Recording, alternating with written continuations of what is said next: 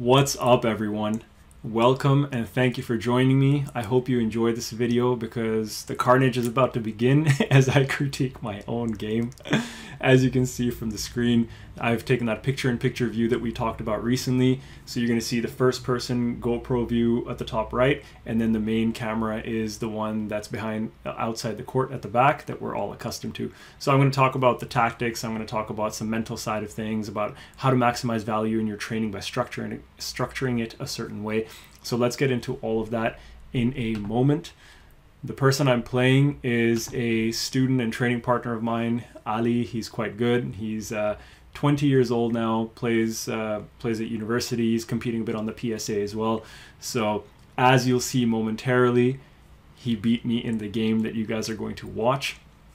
Giving some context, I had hurt my foot. I think I bruised a bone and damaged some of the fat pad in my foot almost 5 or 6 weeks ago. So this was my second hit back in quite a while. So my movement is a little bit tentative. My timing is a little bit tentative.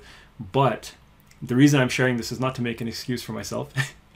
It's to share the mindset side of it. So my entire goal through these sessions is to seek continual improvement, marginal gains, marginal progress. That's the focus.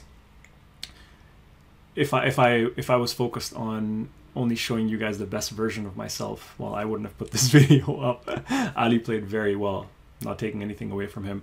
It's a journey back, as I'm sure any of you have experienced with your own injuries. When you play at a certain level, at a certain pace, the timing and the movement and the anticipation, and then just the fear, because my foot still isn't 100%, but the fear of pushing off and re-injuring it is always kind of in the back of your mind, so you're a little bit cagey and tentative. But all that being said, I wanted to share with you guys some intentions. And this idea of intentions is critical because at the beginning of every session, what I like to do and what I encourage all of my students to do is to set an intention for their training. And this could just be a few words, it could be a couple of sentences, a few bullet points about what you want to get out of the session, what you want your focus to be in the session.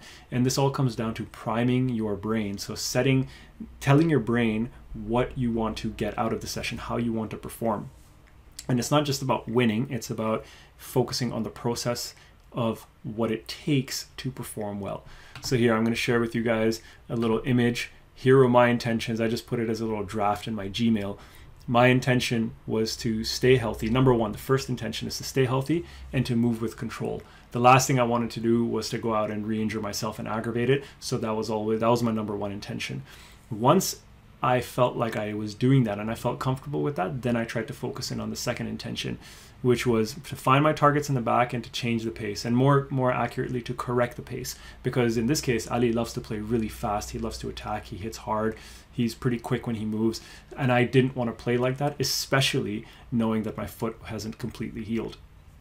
And then my third intention was, if I felt comfortable doing those first two things, then I would start to use holds and angles and break some of the patterns, because I know that when I use holds from certain positions, it breaks his movement because he's a pretty fluid, rhythmical player and he doesn't like those holds all that much. And I wanted to play at a slower pace while using the holds from the volley and then off the ground, you know, cross kills and stuff like that. Now, whether I was successful or not, you guys will find out in a minute. I'm going to let the game play, and then at certain points, I will pause it and then go in slow-mo and then show you guys a couple of things that I want to highlight. And most of it is me making mistakes. So check it out. I hope you enjoy it. So let's start over here. This was us getting back on court. So there you can see there's the picture-in-picture view. I actually quite like it, where you get to see the first person view and over here. This is for context. We've basically played a length game. We've played a length game with volley drops and with a counter. And now we were going to play a full court game. My foot was feeling okay, so I just said, hey, let's progressively open up the court and I'll just move as much as I possibly can without injuring myself. So here we go. Getting into the rallies. You see my length is generally a bit short. That was the first one that got a bit deeper, and I pushed Ali off the tee. Otherwise, he's cutting everything off at that 3/4 court mark. And if you re-watch this, if you choose to, you'll notice that the balls that are getting cut off are the ones that are bouncing in the service box. The ones that are not getting cut off are the ones that are landing behind the service box. There, I try to take it short. It's nice and tight. He played a nice defensive lob on that.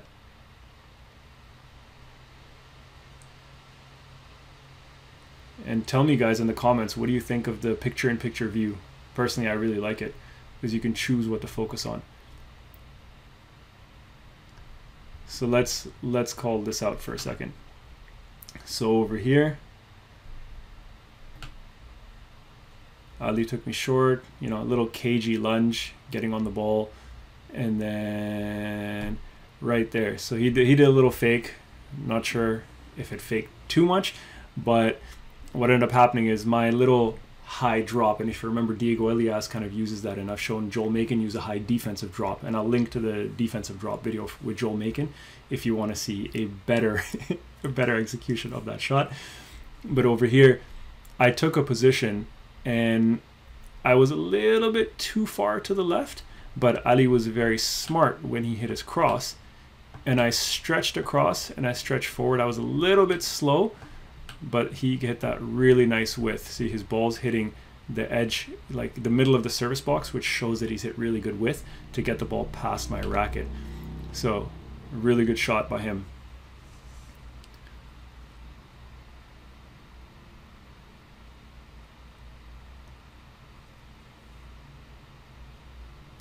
So standard jockeying for position on the tee. Both of us are hitting reasonably deep length. And there's my loose ball, and I got punished for that. So as you know, if you haven't played for a little while, when you're playing someone who plays fairly well, finding your length is critical. So as you notice over here, I'm going to go in slow motion. Ali played a ball that kind of was lower and faster, so I had to cut it off over there, otherwise I would have been in a lot of trouble. I didn't execute that correctly, and I had to push up onto the tee because he loves to play short. So I had no choice but to push up to be able to cover the front and the back of the court.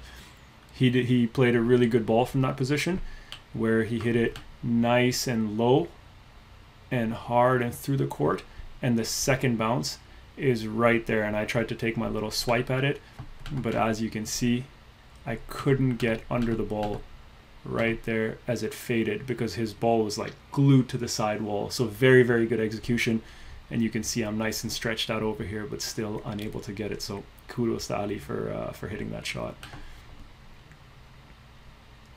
And then I hope you can hear this because I have some negative self-talk. I basically said too loose in my mind, but after I said too loose, I always ensure that I refocus my mind. So if you say too loose, then you have to give yourself a cue word and prime your brain with the way you want to play. So maybe it might be follow through, because I kind of broke my wrist on that. So it might be follow through. It might be, you know, hit higher on the front wall. Get whatever your cue word is given your circumstances, you have to reinforce it. Ideally, don't use the negative in the first place, but if you do, then reinforce it with a positive. Let's keep going. Tried to go for the nick, couldn't execute it.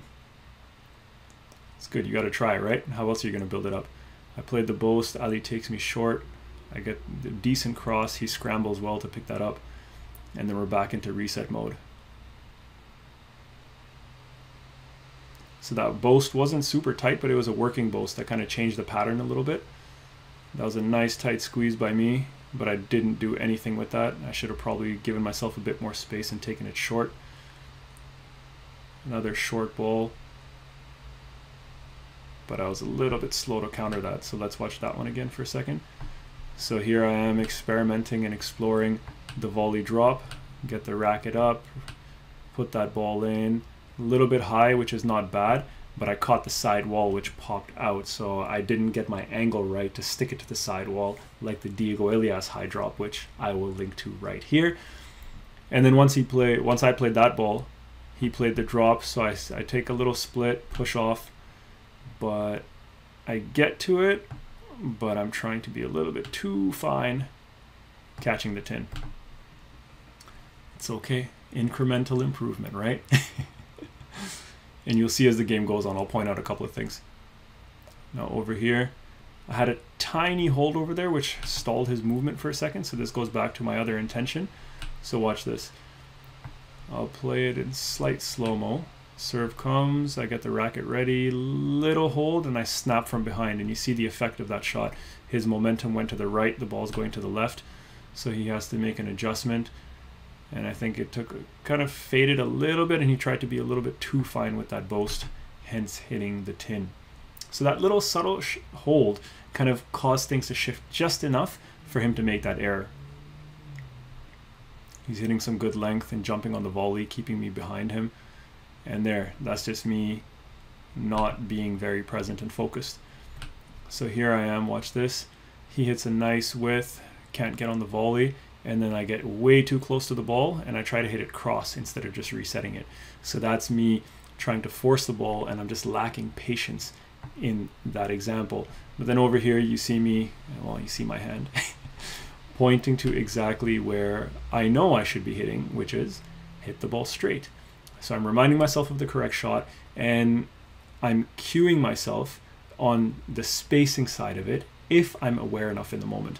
But right there, I'm definitely reminding myself that I need to hit straight. And here we have my colleague getting a nice little dropping into the video. I figured I'd leave that in. So right there, I attempt to change the angle, but it's a little bit too short. Ali likes going short, and he hits it well. So check this out. My length is a bit short, so he's controlling me. His is a bit short. And instead of going straight, which would have been the right shot, I tried to flick it, and I caught the sidewall. That was a problem for me. Well, number one, I shouldn't have flicked that cross. I should have hit that straight.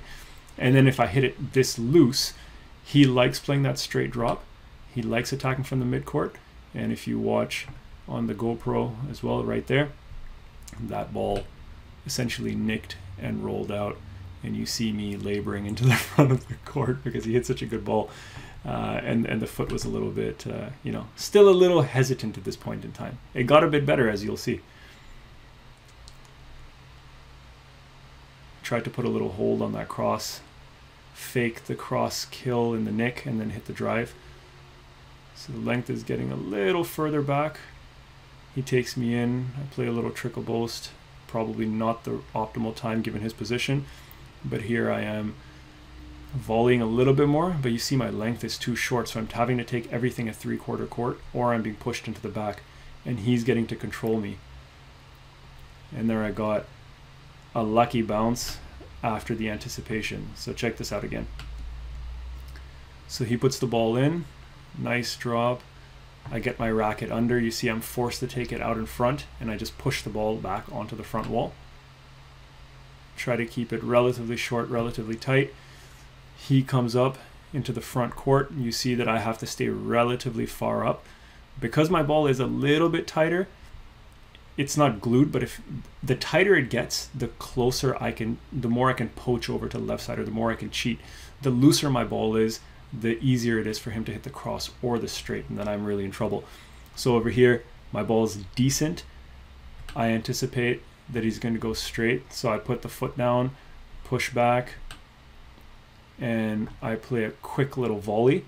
I could have taken a stroke, but I wanted to play the volley because I want to try to play as often as possible, and then make him do a little bit of work. I got lucky with the bounce over there, and he couldn't quite get under that ball.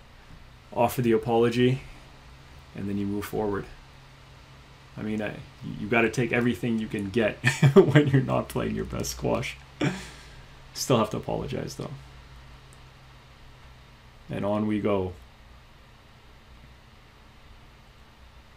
It's a little bit better on the length by me getting him into the back, and his is generally more consistent than mine.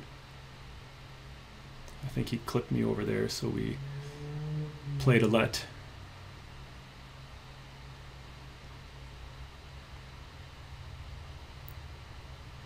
So here I try to find my length a little bit more.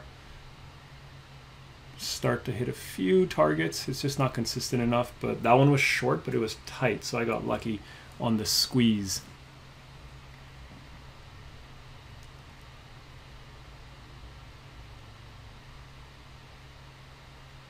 It's a nice little boast by him. Again, unable to move quickly enough to cover that ball. He also broke the pattern because that was the first boast he played from that position, so that made it doubly hard for me to get up on that ball.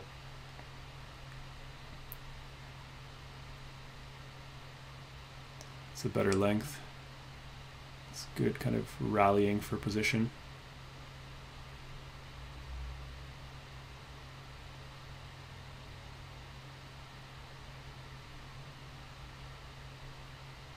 Just to reset when you're not quite in the right position.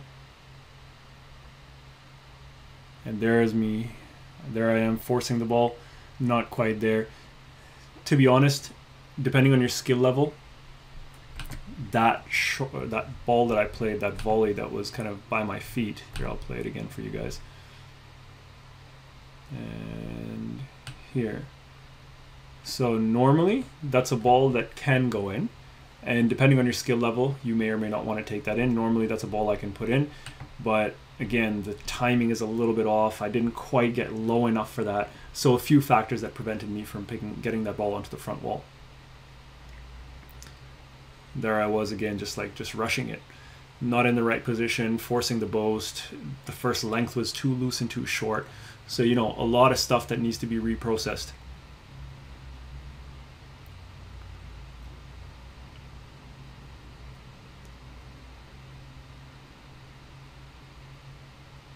It's a little bit better on the reset. It's a little bit too short again. So I'm kind of... my swing's a little bit too short right now. I'm not hitting through the ball. Snappy can work if you're hitting it cleanly, but you still have to hit through it. Attempt to go short. Plays a nice ball. And then the rally kind of resets and continues from there. Again, too short by me. He's pushing me back again. That was a better line by me.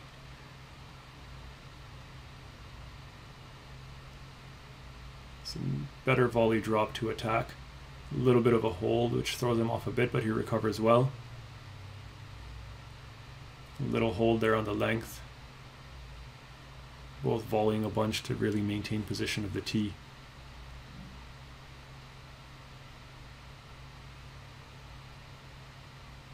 Running through the ball a bit, and then just using height to give myself time.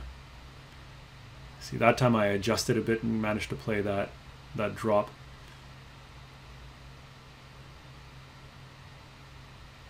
This is a nice, you know, it's a much better rally from both of us. I mean, he was playing reasonably well. That was a much better rally for me. I tried to play the drop, but then got stuck because he played a nice trickle boast at a good time. And we both worked hard, so we kind of commended each other. And over here, I had a lesson waiting, the people you see outside, so I just had to check the time to make sure that we weren't on. And then our young friend decided to start warming up a little bit before not realizing that the camera was on. And then he realized it. So here's where my intentionality in my own mind, I reminded myself that I want to play at my pace. I need to find my targets. Wrong choice with the trickle boast over there, but I got lucky because he tried to be overly fancy. He didn't adjust his feet and get in the right position. But I'll take it. And there's a little bit. So here's where I think physically it got into him a little bit, and mentally, because we had that one really hard rally, you know, 1 or 2 rallies ago. I think that took a bit of a toll on him. And that's the way that I want to be playing with him, with better length than I have been hitting, but with an aggressive position on the tee. Like over there, I'm volleying, I'm getting on the ball early, resetting it over there because I wasn't in position to attack, even though it was loose.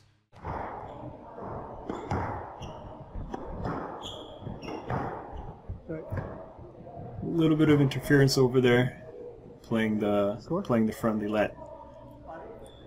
Talking a bit about the score over here. Okay. Making sure we get it right.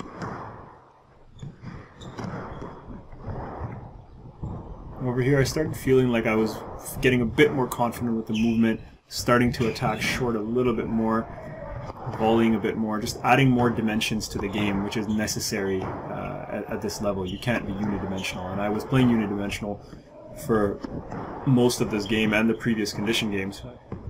That's a good one. Do you guys think that's a let or a stroke? Let's watch that again. As you can hear from our conversation, we disagreed on it. I couldn't swing. He's not happy. I think it's a stroke. Felt like I would have hit him on the follow through. The folks outside suggested it was a stroke. Ali thought that it was a let. We'll watch the video later. I'd love to hear in the comments what you guys think. And then I just hit way too loose. He took his space in the mid-court. Punished me for that. See, I used to think that was blocking, but it's not blocking because I created the interference by playing such a loose ball. A bit of a hold over there by me, but now he's on it early. I'm moving a little bit better into the front. Using that skid boast as a bit of a defense, keeping the ball tight. A little bit of a hold to snap through, change direction on both sides. And then that one I accelerated onto. So if you watch that again, so watch my feet over here. So once I hit the cross, he plays a nice boast and I'm quick onto it. And because I'm quick onto it, and then I play it crisply, it takes time away from him and I broke the movement pattern of me moving a little bit slower and hitting at a medium pace. So that's why it was far more effective. Kind of took up a little space, had a bit of deception with my body over there and hit the ball straight. I'll show you guys that one again in case you missed it. So he hit something slightly loose. I made space with my feet, so I'm going to show you one more time because this is important from a coaching perspective. So watch here. The ball comes right back in the middle, and then watch me adjust my feet a little bit. It's coming at me, but I make space with my feet and try to get out of the way. And then it looks like I'm going to go cross because of the way kind of my body's angled, but I end up going straight. So most people don't move their feet and they kind of stay facing the front wall and then they just try to do something with their racket. You really have to try to give yourself space even if the ball's coming at you. If it's coming at you and you can't move your feet quickly enough, you still have to adjust your upper body a little bit. So there has to be an adjustment. So that's something that I'd encourage you guys to take away. If anything from this video, just think about adjusting to give yourself space depending on where the ball's going. Although there's a lot more than that that you can take away. And here's a little boast, and it took a bit of a funny bounce, and that was the end of me. So here's some coaching points for you guys. We are not always going to play our best. In fact, it's rare that we will play our best. The goal is to try to play to the best of your potential on that given day. It is to try to progressively improve. Now, there's a quote, a success definition by John Wooden, a former basketball coach at UCLA. And he essentially said, and I'm paraphrasing, success is the peace of mind that is attained by doing the best that we are capable of at a given point in time. So success is effort-based. If I set my intentions, like I shared with you guys earlier, to come out injury-free, to have fun, to challenge my movement a bit, to find my targets, to change angles, and eventually start using holds, if I can get through as much of that as possible, that to me is success. Whether I win or lose the game is not success, because you got to think about what you can control and what you cannot control. So keep that idea of success in mind. Focus on intentions. Give yourself, your brain, a direction and purpose when you're getting on court. If you can keep your focus on incremental improvement, I don't know if you felt this way or not, as the game went on, I incrementally improved. At the start of the game, my length was consistently short and loose. As the game went on, that got better, and I started attacking the front of the court more. I started accelerating onto the ball a little bit more. So to me, despite losing that game, it was a huge success to progressively be able to start doing some of the things that I normally do. Now, is there a long way to go? Sure, there might be a long way to go. And if I want to continue to improve, there are umpteen things I can do. But I need to focus on the process and set an intention and get it done. So that fourth point, was this a success? To me, this session was a massive success, even though I lost. And some people might get their ego in the way and say, hey, you lost the guy that you coach. Well, I hope to lose to guys that I coach as they get older, because that means that they are getting better. So that means that I'm doing an effective job when I coach them. So this session was a massive success for me. I'd love to hear your thoughts on whether you think this session was a success. I'd love to hear your thoughts about what you feel of intentionality, the definition of success I shared, and also how the picture-in-picture camera views worked out. As always, if you like the video, guys, please like the video, give it a thumbs up, subscribe to the channel if you haven't, leave a comment if you want to share something. I would actually love for you to leave a comment on that letter stroke decision, whether this session was a success or not for me, and how you like the picture-in-picture view. Alright guys, have a fantastic day, and I will see you in the next video.